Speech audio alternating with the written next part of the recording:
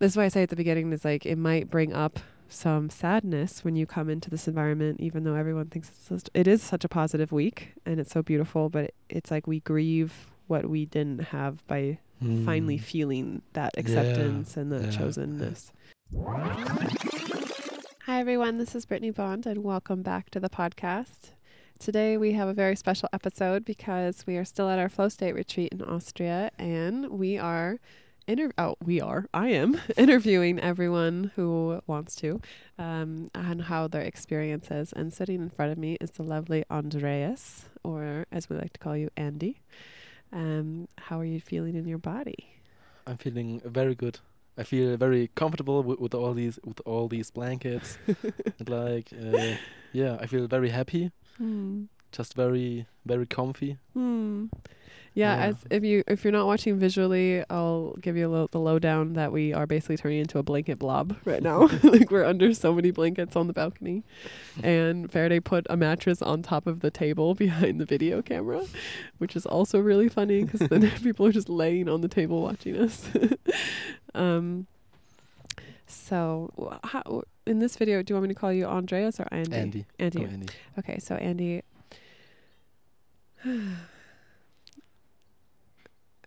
What is your biggest takeaway from this experience? My biggest takeaway from this experience, from this whole week, is like how amazing and just how beautiful it is to have to live in a community like ours right now, like just one big family, and everybody got each other's back, and we are just so looking after each other, and it's just such a nice full of love family vibe. And yeah, I feel like this is what most people want, like just like we just want to have a family, have a safe space, have like people we feel connected to, feel comfortable with, feel loved by, and this week was all of that. And I remember you were saying at the beginning that you were wanting to feel like you could be safe to be yourself all the way. Yeah. And then there was this moment where you felt like you dropped in, and can you share a little bit more about that? If that's okay? Yeah, like at the beginning of the retreat, I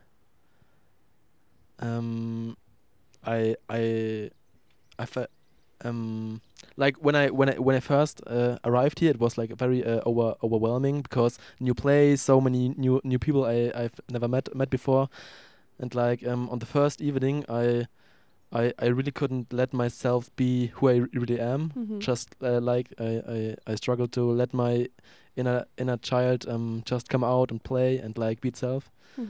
And I was very in my head that evening, but throughout the week and throughout deep conversations I've had with you or with someone else, I just felt the astonishing amount of love everybody has for everyone else around here, and it's just like this big mattress you just can lie back and cuddle into, like. Yeah, we are one big mattress. Yeah, like right now, exactly. and it's just like, it's just this feeling of being home and just being where I wanna be. For someone like so you heard about the flow state retreats, like you have friends who have come on it before. I'm just super curious, like what you thought it was going to be versus what it is, or did those match up, those two things? Yeah, pretty much. Okay. Yeah, cool.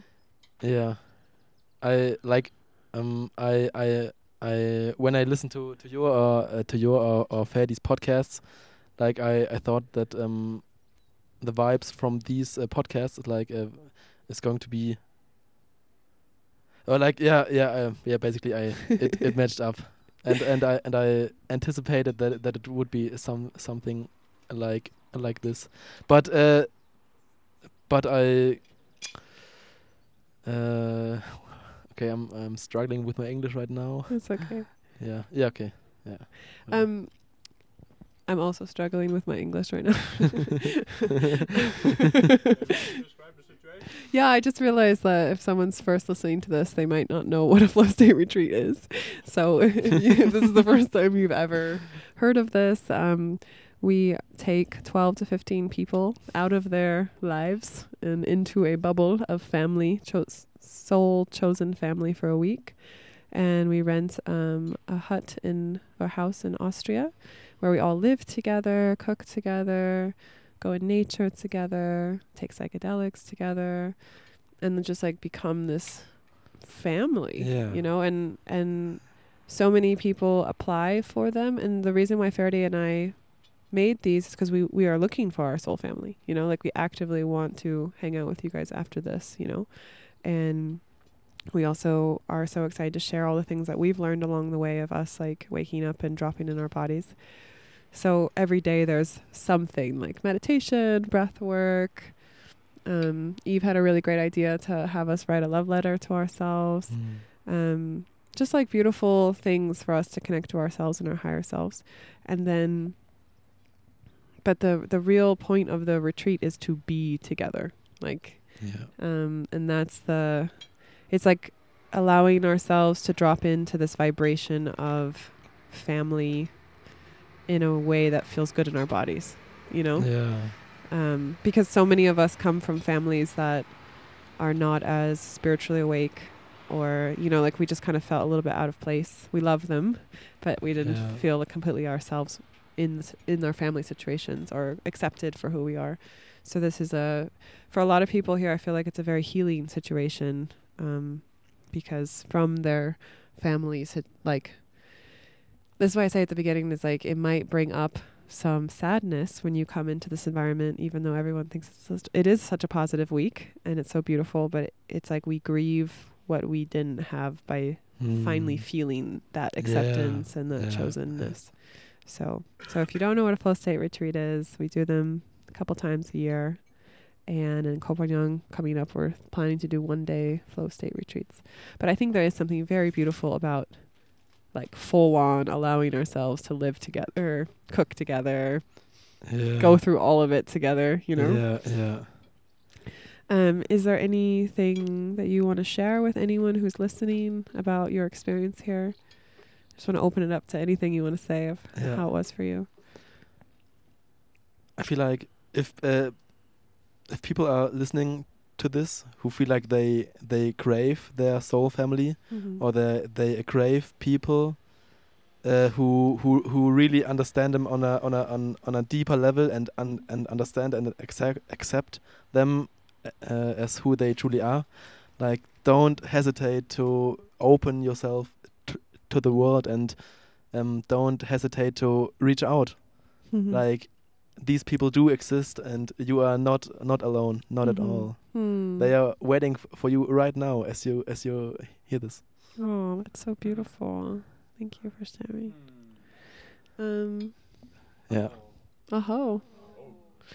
I think take a picture of us, maybe. What? I'm in the middle of a podcast. Like, I'm in the middle of a podcast and Ferdi's like, take a photo of us. And do it grandma style. I always do it that way. Am I getting everyone? I feel like, is Carl in the back? I can't see you. That's good enough. Okay, Right. I got it. Okay, I think. Or do you Yeah, you no, good? You I'm feel good. complete? Yeah, I feel complete. Does anyone else want to jump on? Yeah, who's next? Thank you. Thank you, Andy. Thank you too. So next up we have the lovely Marisa. I don't know why today I'm pronouncing your name as You're if very you're Italian. Marisa. Marisa and I already knew each other before the retreat. We drove what ended up being 10 hours together here with Ferdi in the car, and it was amazing. I'm very happy to have you as a friend of mine. I'm so grateful that we had this week together. Thanks, me too. How was the experience for you? Very wonderful. So I feel like I learned so much that I might somehow have known so cognitively, but now I really feel like I can embody it and take it with me to my normal life. So when I go back, into the matrix. Am I allowed to say what you do? Yeah. Okay, so for anyone who is listening, Marisa is a judge, and she like wears robes and everything, like in the movies. Yeah. And I With love clothes it. underneath. So With clothes underneath, she's not naked. If anyone's wondering.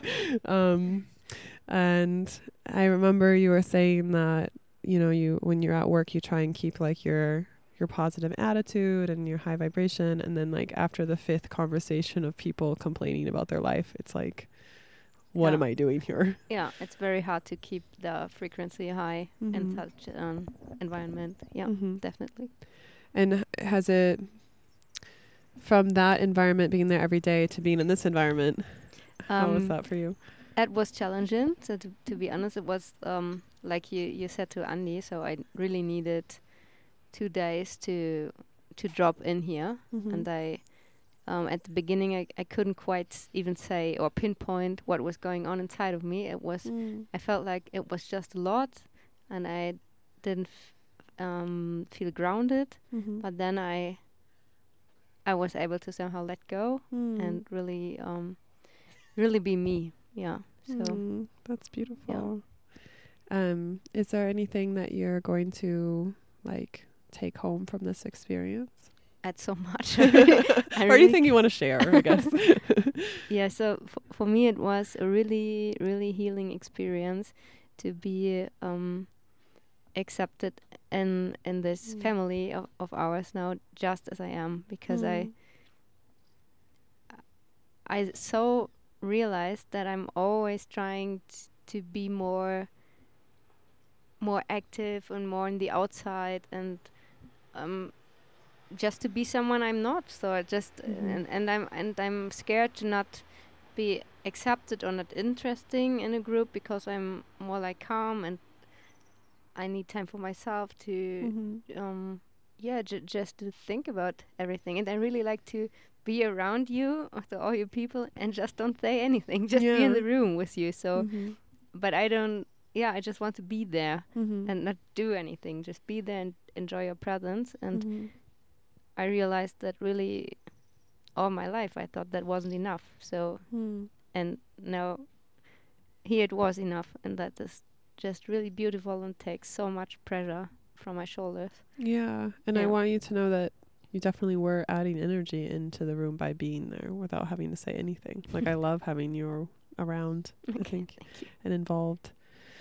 Some of my closest women in my life are very introverted, and I just fucking love it because I'm so extroverted that it calms me down. And also I feel that there is moments where I want to be that, so I can come hide away with you. That's great. Yeah. Yeah.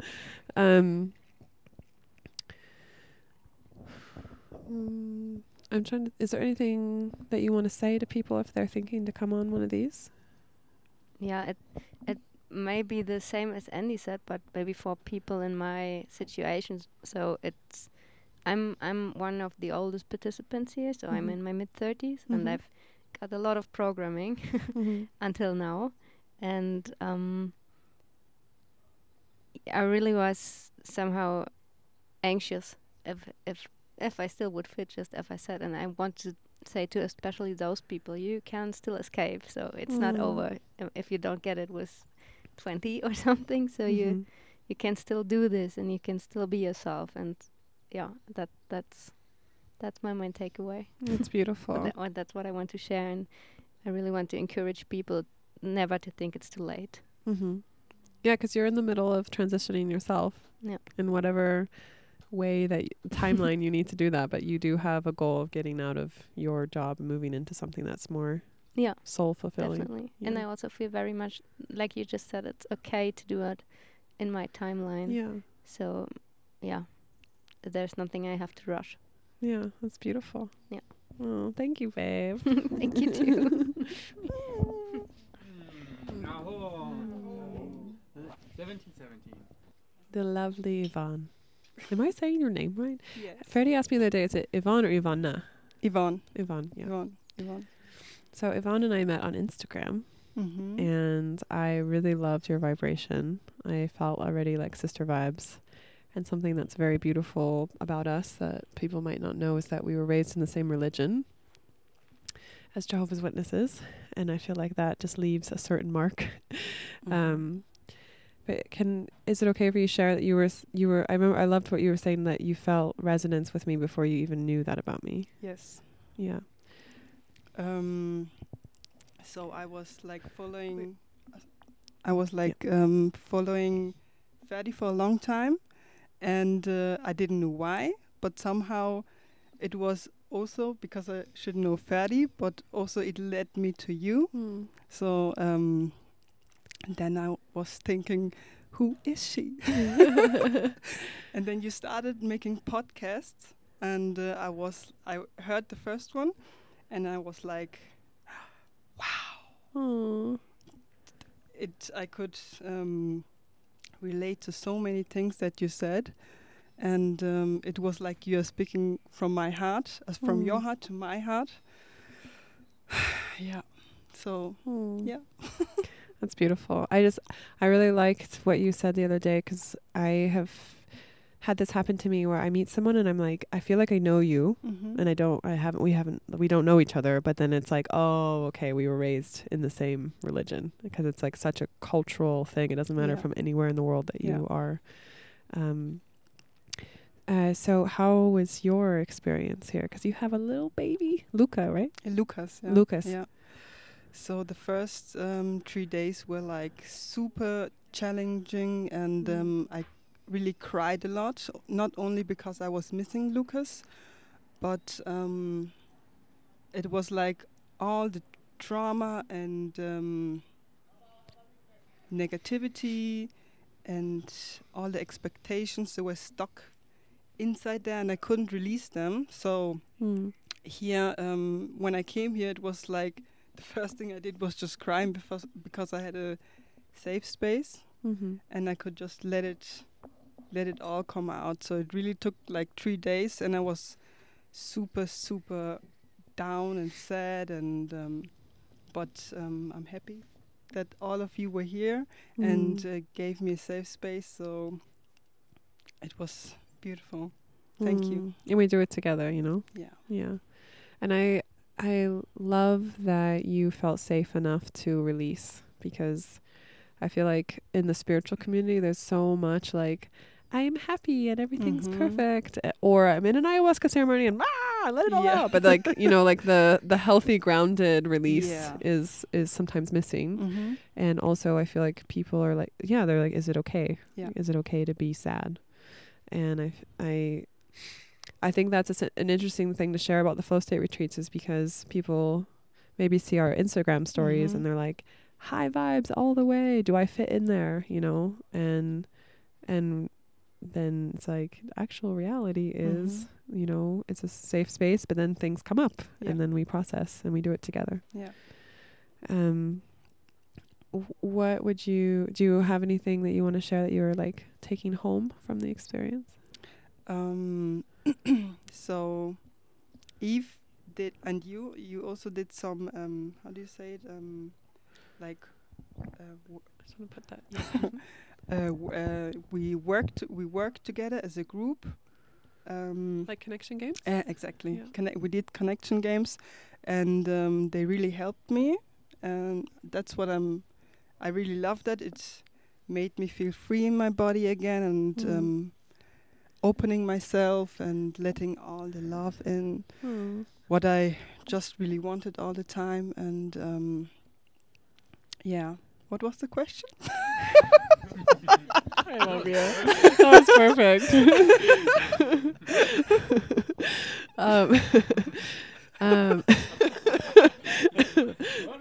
I love it. It's perfect. Okay. Is there anything you want to share about your week here? Like, you know, what you thought it was going to be going into it versus what it was, or just any highlights of the week? So I didn't have any expectations. I knew that it's going to bring up many things that are stuck in there, but it's way, way better than I could have ever imagined. Aw. And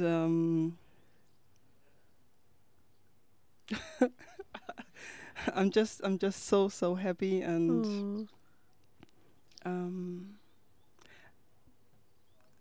you told us in the beginning to, I just want to share it with you guys. Yeah. You told us in the beginning to write in our books what we want to take out of here.